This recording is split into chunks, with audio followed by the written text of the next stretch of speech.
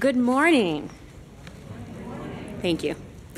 Secretary Blinken, Deputy Secretary for Management and Resources, Richard Verma, OSCE High Commissioner for National Minorities, Khairot Abdrakhmanov, UNESCO Assistant Director General for Social and Human Sciences, Gabriela Ramos, Ambassador Ruth A. Davis, the first Black woman career ambassador in the State Department, on whose mighty shoulders I proudly stand.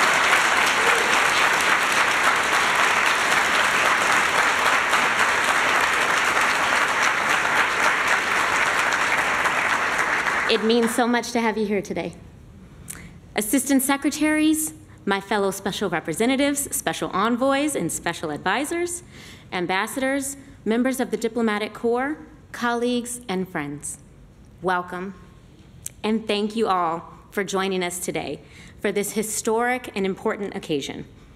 I am Desiree Cormier-Smith, the U.S. State Department's first ever Special Representative for Racial Equity and Justice.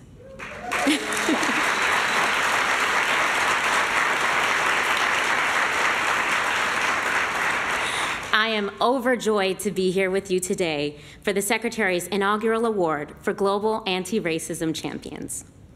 I want to acknowledge that we are gathered here on the ancestral lands of the Anacostan and Piscataway peoples. We honor their contributions and resiliency every day, but especially today, the UN International Day of the World's Indigenous Peoples, a day created to raise awareness of the rich diversity and generations of knowledge of Indigenous peoples, as well as the need to protect their rights. I would be remiss if I did not acknowledge that today is also the anniversary of the killing of Michael Brown, an unarmed 18-year-old Black teenager whose death in Ferguson, Missouri, sparked a national outcry. His killing, 2 years after that of 17-year-old Trayvon Martin, was a pivotal moment in our country, prompting the need to affirm that Black lives matter, a slogan that has gained global resonance not only for people of African descent, but also for other marginalized racial, ethnic, and Indigenous communities around the world. As activist Valerie Shaw put it, quote, "You can be a Uyghur in China, or an Aboriginal in Australia, or a Christian in Iran, and you say Black Lives Matter, and you're talking about your own." When Secretary Blinken created the position of Special Representative for Racial Equity and Justice last year, he said, quote, "Inequity is a national security challenge with global consequences. The systematic exclusion of individuals from marginalized and vulnerable groups from full participation in economic, social, and civic life impedes equity globally, while fueling corruption, economic migration, distrust, and authoritarianism," end quote. This office was born out of the need for global solutions to the global problem of racism that has plagued our world for centuries. In line with the direction from President Biden that the entire U.S. government must be working to advance racial equity and to support underserved communities. My mandate is twofold. First, to ensure U.S. foreign policy, programs, and processes promote and advance the human rights of members of marginalized racial, ethnic, and Indigenous communities, and to build global partnerships to combat structural racism, discrimination, and xenophobia globally. To be clear, my position was not created because we have already solved these problems in the United States, but because we recognize that we are not the only country grappling with these challenges. These are global scourges that know no borders and require coordinated and sustained global solutions. In the year and 2 months since my appointment, I have traveled to almost every region of the world, not to lecture or admonish foreign governments about the realities of systemic racism in their own countries, but rather to engage with and listen to members of marginalized racial, ethnic, and Indigenous communities, to hear directly from them about their challenges, the barriers they face to equality, and how U.S. foreign policy and programs can better support their efforts towards equality, dignity, and recognition. This is critical to the success of this work for 2 reasons. First, it is an acknowledgement that these communities know better than any diplomat the challenges they face and what they need to overcome them. They have agency, and they have a voice. They simply have been excluded from the rooms where the decisions are being made that impact them. My goal is to end that. Second, listening to and centering the voices of members of marginalized racial, ethnic, and indigenous communities will ensure that we do not apply an American lens to this global problem. We cannot and we do not apply a one-size-fits-all approach to this complex and complicated work, because that will fail. While we know that racism is a global challenge, we must also understand and appreciate the unique ways it manifests in every country due to historical and cultural contexts. This is why it's so important that we listen to communities of African descent, indigenous communities, Roma communities, Dalit communities, and other communities who are marginalized, stigmatized, and discriminated against simply because of their race or ethnicity. That is the only way this work will be impactful and sustainable. While racism, racial and ethnic discrimination, and xenophobia are not new phenomena, this is frontier work for the State Department and our diplomats. It is not easy, nor will it be quick. However, I am optimistic. Why? Well, first, you cannot be a pessimist in this line of work. As Black feminist writer Bell Hooks said, quote, "Hope is essential to any political struggle for radical change when the overall social climate promotes disillusionment and despair," end quote. And second, I'm optimistic because of the unwavering commitment, hope, and resilience of these communities, even in the face of seemingly insurmountable obstacles to their basic dignity and rights, and often at great personal risk. If they can continue to fight, then surely we can.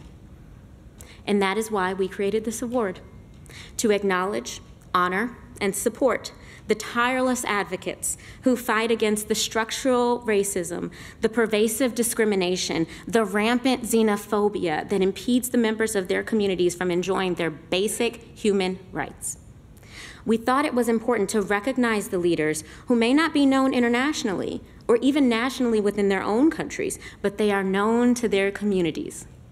They are known as the ones who refuse to stay silent in the face of injustice.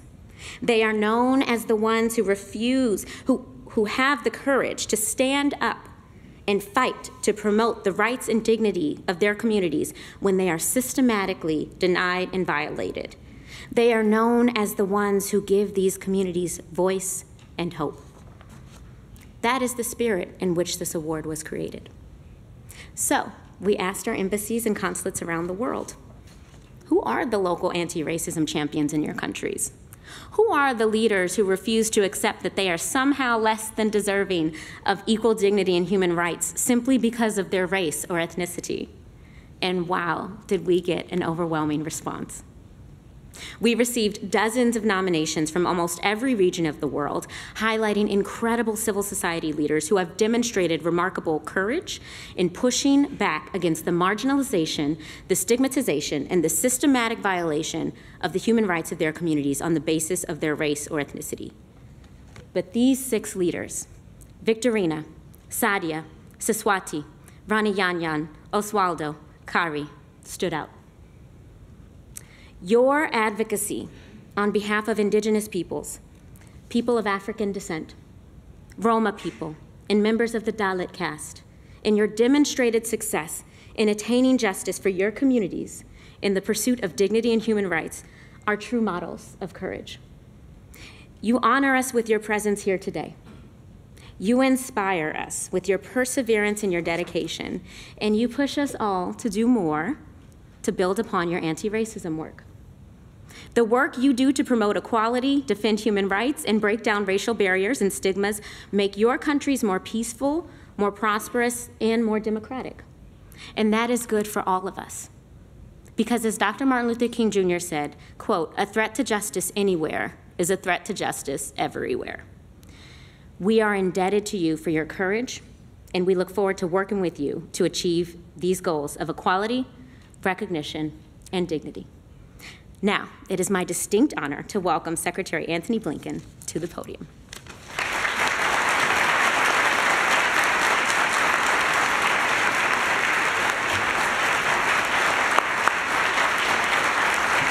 Thank you.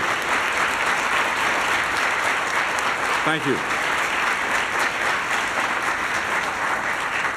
I think you now know why we asked Desiree to take on this mission.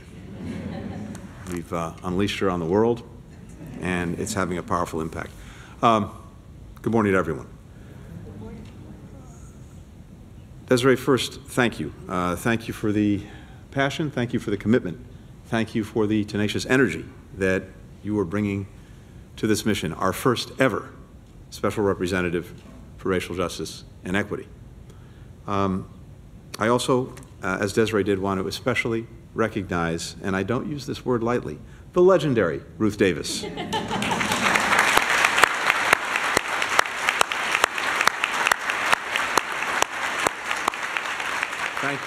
Thank you for honoring us with your presence today. To all of our friends throughout the State Department, across the United States government, our civil society and private sector partners, colleagues from the OSCE and UNESCO, thank you for being part of this inaugural presentation of the Secretary's Global Anti-Racism Champions Award. It's quite simply humbling and inspiring to share this stage with these remarkable individuals. They've traveled from across the globe to be with us. I want to first warmly welcome you, and then I'll have a few things to say about you in just a minute. 75 years ago, nations around the world adopted the Universal Declaration of Human Rights, affirming that every human being is born free and equal in dignity and in rights. That meant, and it still means, people of all races and all ethnicities. Yet we all know that for far too many individuals, there continue to be challenges when their fundamental rights are violated or denied because of their race or ethnicity. Some are beaten and harassed, shut out of jobs, denied education. Some bear the brunt of crises like climate change and epidemics, yet are often excluded from decisions about the very issues that affect them the most and deprived of the support that they need to shoulder the impact. As you've heard from Desiree, President Biden has made advancing racial equity and justice for underserved communities, for LGBTQI+ people, people with disabilities, religious minorities, a core priority of this administration. It's why he signed a landmark executive order on his very first day in office, directing the entire federal government to put its full weight and resources behind this imperative, both here at home and around the world. Here at the State Department, we're carrying out an ambitious plan driven by Desiree to embed racial equity into our programs and policies, among other efforts to promote equity. That includes everything from engaging a wider range of stakeholders to ensuring that our foreign assistance programs empower marginalized groups. Our focus reflects what I think is a long overdue recognition that a more equitable foreign policy is also a more effective foreign policy. If entire communities are denied opportunity, that holds back an entire nation's economic potential. When certain groups can't access vaccines and treatment, that hinders our ability to prevent, to detect, to respond to global pandemics. When individuals don't see themselves reflected in the governments that are purported to represent them, that undermines faith in the system and in our democracies. In other words, racism, discrimination, these are not only morally wrong, they make our world less safe, less stable, less prosperous, and that goes directly to the interests of the United States. Our shared goal of advancing racial equity and combating racism, racial and ethnic discrimination, xenophobia, only possible because of the extraordinary courage and commitment of our civil society partners on the front lines. And today, as you heard from Desiree, we wanted to make this an occasion to recognize 6 of these exceptional leaders, representative in so many ways of so many people who are out there every single day with extraordinary courage, extraordinary commitment, extraordinary conviction, but also, as Desiree said, truly exceptional in their own rights. Indigenous lawyer Kari Guajajara is a force of nature on behalf of nature. Kari and her community in the Brazilian Amazon face constant threats from illegal loggers, miners, poachers. But Kari continues to advocate for conserving this vital ecosystem, which is so important to preserving cultures like hers and to addressing climate change that affects every single one of us. For a quarter century, Oswaldo Bilbao Lobaton and his Center for Ethnic Development have promoted the rights and the visibility of Afro-Peruvians. Oswaldo's work has significantly increased how many Afro-Peruvians identify themselves in Peru's census. Now, this may sound like a matter of detail. It is fundamental. Critical data comes from this that policymakers use to design more inclusive programs. If you're not counted, you don't exist. And so he has made an extraordinary difference in making sure that people are identified and actually counted. Perhaps most importantly, Oswaldo has spent a lifetime mentoring young Afro-Peruvian leaders, basically the next generation of Oswaldos.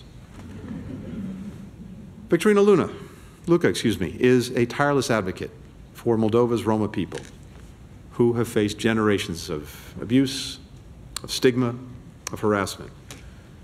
After Russia launched its full-scale invasion of Ukraine last year, Victorina quickly organized the delivery of food and other supplies to more than 3,000 Ukrainian Roma refugees.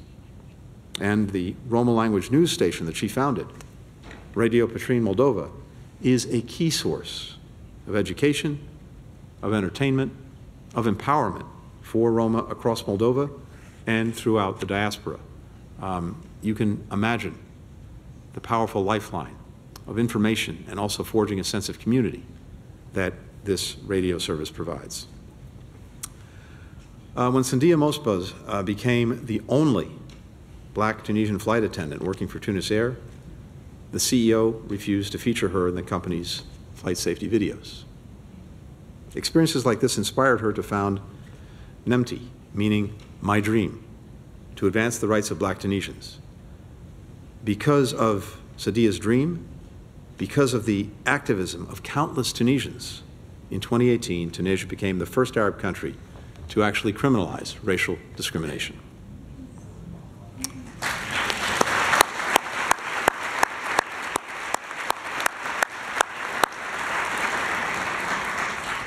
As the head of Nepal's Dalit Society Development Forum, Saswati Nepali has spent more than 20 years standing up for the rights of Dalits. She's campaigned to allow Dalits to worship at popular Hindu temples, and she won. She's worked to abolish bonded labor in Western Nepal, which has trapped Dalit families for generations, and she succeeded. She's fought for Dalits overlooked by the legal system and achieved victories there too.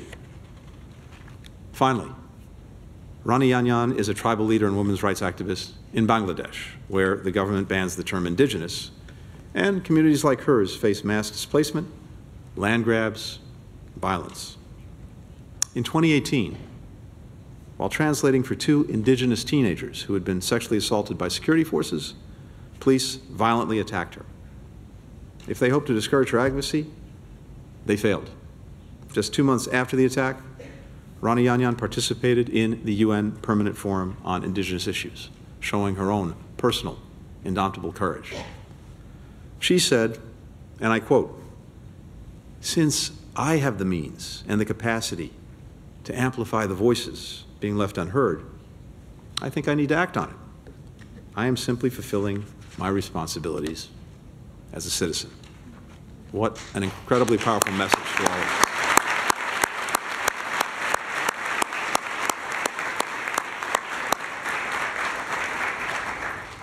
So to each and every one of you here with us today, we're lucky to have you. The world is lucky to have you as such incredibly committed citizens, dedicating your lives to advancing the rights and the lives of others. And what I want to tell you today is that as you continue the work you're doing, this transformative work, the United States will stand very proudly by your side. Congratulations to each of you. Thank you. Thank you.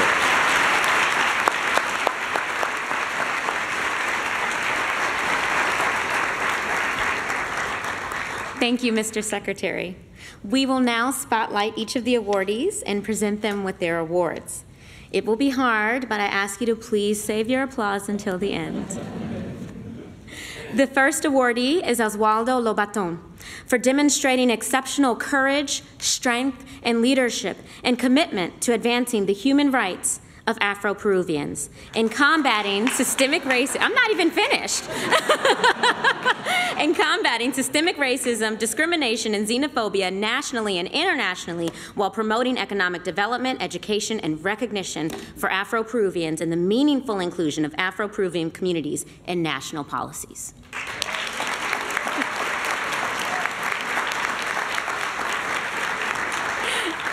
Next, we have Kari Guajajara for demonstrating exceptional courage, strength, leadership, and commitment to advancing the human rights of indigenous peoples in Brazil and combating systemic racism, discrimination, xenophobia, and gender-based violence while serving as a legal advocate for indigenous organizations.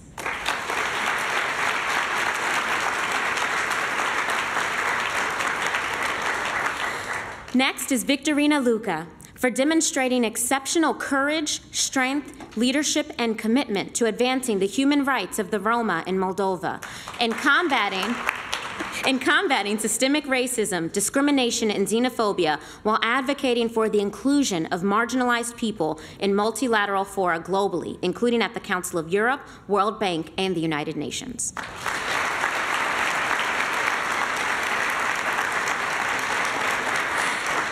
Next is Sadia Mosba for demonstrating exceptional courage, strength, leadership, and commitment to advancing the human rights of Black Tunisians and combating systemic racism, discrimination, and xenophobia while advocating for robust legal and policy frameworks for the rights, dignity, and safety of Black Tunisians.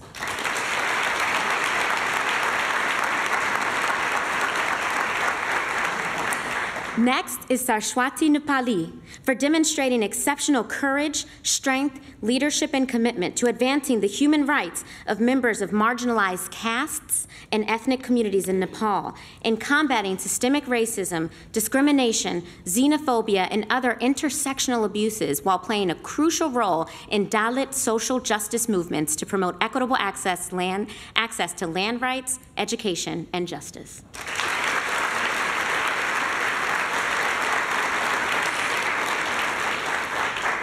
And last, but certainly not least, Rani Yanyan for demonstrating exceptional courage, strength, leadership, and commitment to advancing the human rights of indigenous peoples in Bangladesh and combating systemic racism, discrimination, xenophobia, land grabbing, violence, and the adverse effects of climate change while advocating for meaningful participation of indigenous peoples in the planning, reform, and implementation of legislation and development programs.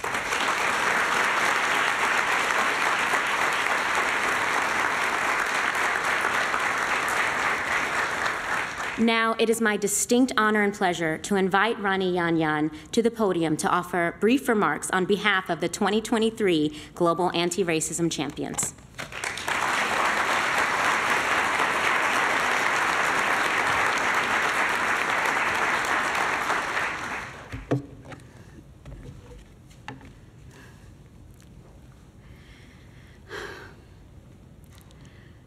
Aku tego Rikowaya.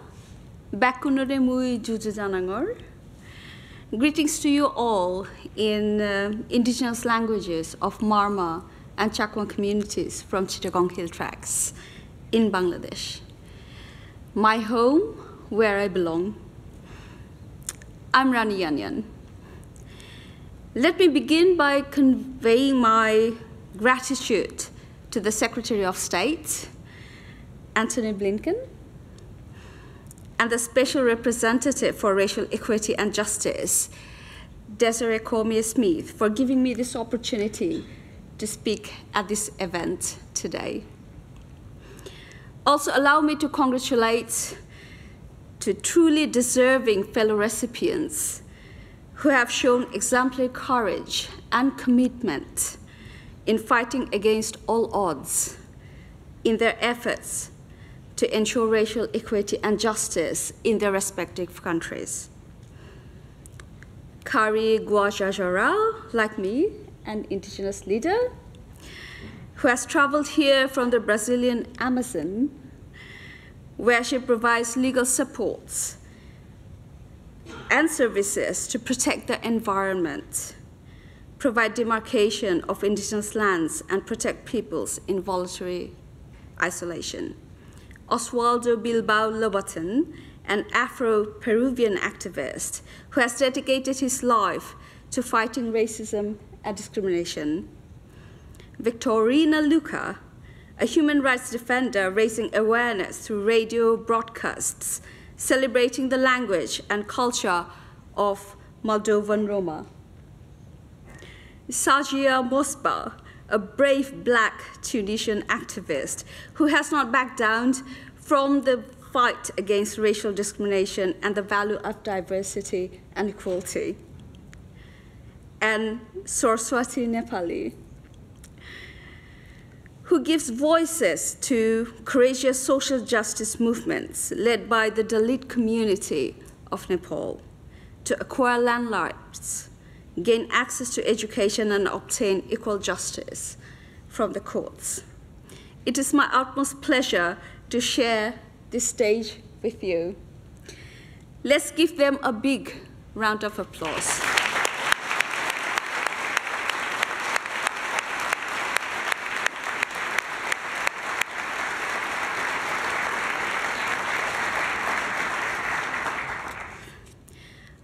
I'm both honored by this recognition and humbled to receive this award on the International Day of the World's Indigenous People. On this day, we celebrate the diversity of peoples. We recognize continuous marginalization and racial discrimination against indigenous peoples within their nation states. And we aim to promote and protect rights of indigenous peoples.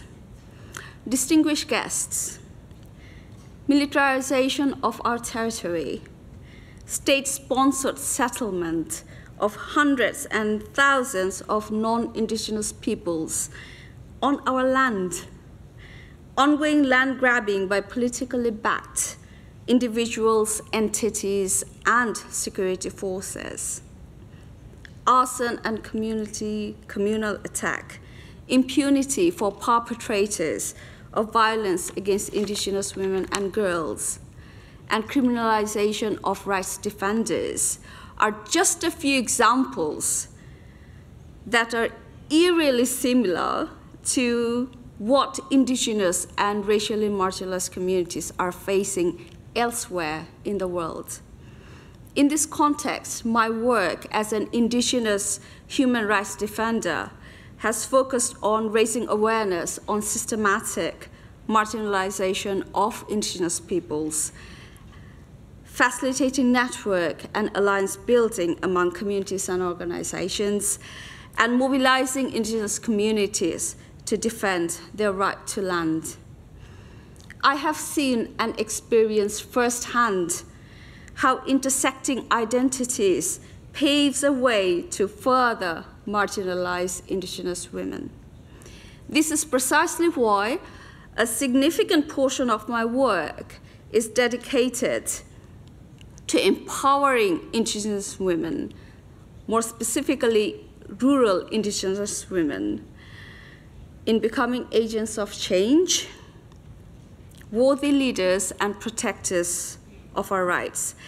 We have been able to initiate appointments of women village chiefs in a male-only traditional system, thanks to the chief of Chakma Circle, Raja Devashish Roy, who I am the advisor to.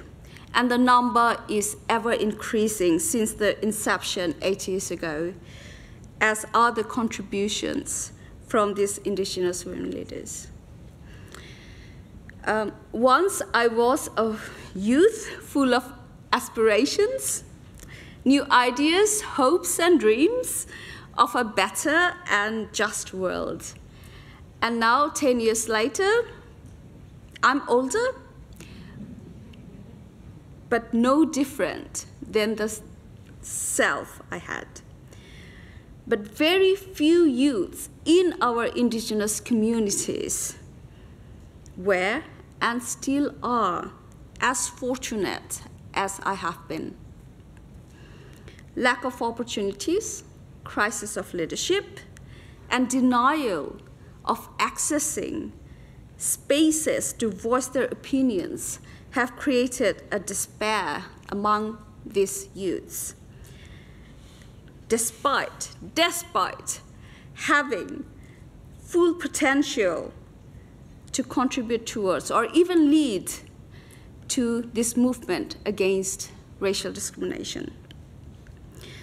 Creating enabling environments for these youths, bridging generation gap between the elders and the youth, and building solidarity and facilitating collaboration among youths from different ethnicities have been my priority since my early days as a rights defender. Esteemed guests, the global scourge of racism and xenophobia cannot be eradicated instantly. Neither can we hope for a just world in a given number of years. This endeavor is a continuous work in progress that my fellow awardees understand too well. To move forward, however, we need to ensure that rule of law prevails in our countries. We need open and democratic governments that are accountable to citizens. And within ever-shrinking civic spaces in many countries, activists are dealing with impact of curbed freedom of speech and freedom of express that reduces our ability to communicate and to amplify awareness on these pressing issues.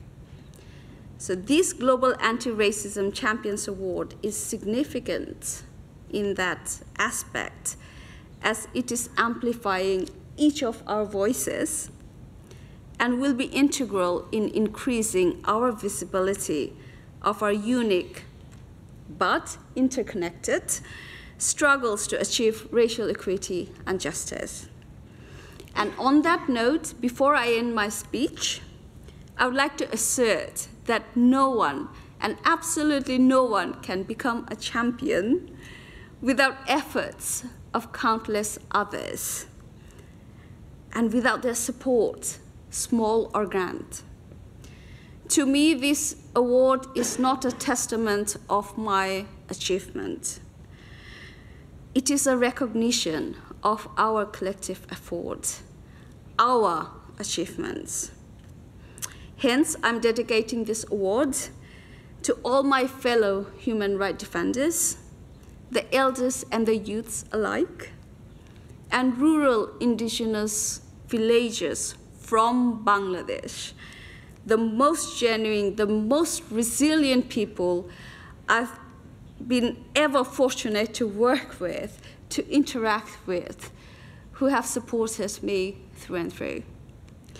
Ladies and gentlemen, claiming rights as a person from racially discriminated communities is challenging, but claiming rights as a woman from those communities poses heightened challenges which I, like other women human rights defenders around the world, are constantly trying to overcome.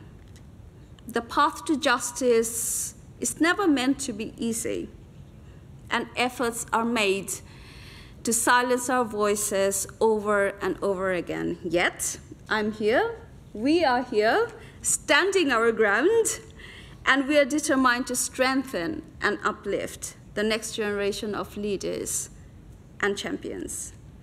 In solidarity with everyone around the world who are fighting against racial discrimination and structural injustices to build a better and a just world for all. Thank you all. Keju Tambare, Juju.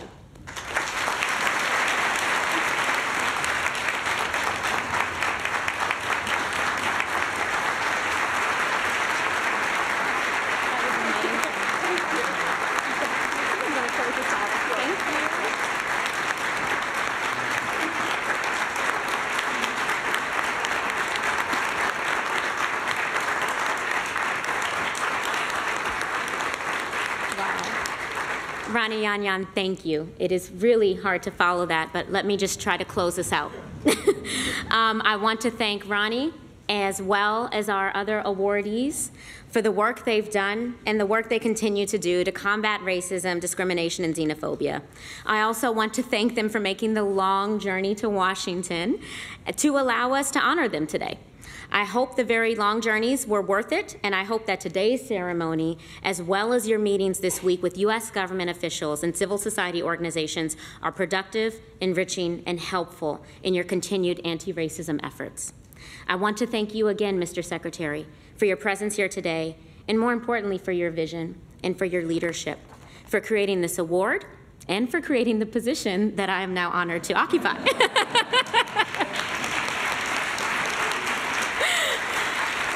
This will be a part of your legacy, and you have no idea just how much that means to so many of us in this room today and countless others around the world. Thank you.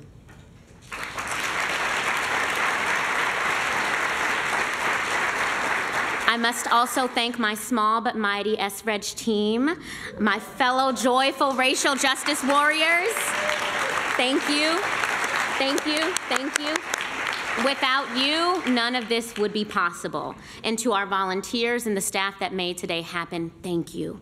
And finally, I want to thank all of you who joined today, especially our partners from across the U.S. government and our embassies around the world, our friends from Congress, academia, the private sector, and civil society. Your presence here today is a reminder that if we are to truly build an anti-racist world, where the race or ethnicity that you happen to be born does not determine your life expectancy or outcomes, it will take all of us, working from our respective perches, to work together to collectively bend the moral arc of the universe towards justice.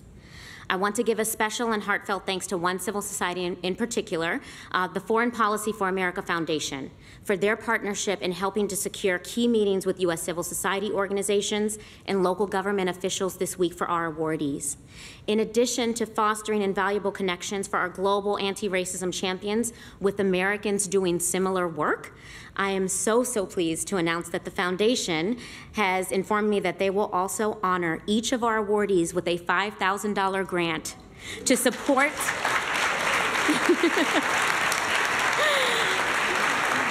yes, thank you, to support and empower them to continue their critical work. We know that these leaders do this work at great cost and often great risk to themselves and their families. So thank you, Foreign Policy for America Foundation, for acknowledging and honoring our champions in such an important and tangible way.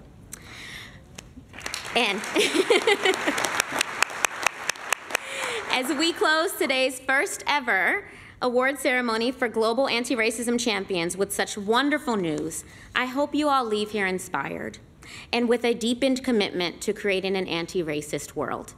I encourage each and every one of you to find ways to support and build upon the work of our Global Anti-Racism Champions and to use their stories as a call to action. The work they do to promote dignity, safety, and human rights is not only good for their own communities, it is good for all of us. And why? Well, to invoke the great Fannie Lou Hamer, the truth is, nobody's free until everybody's free. Thank you.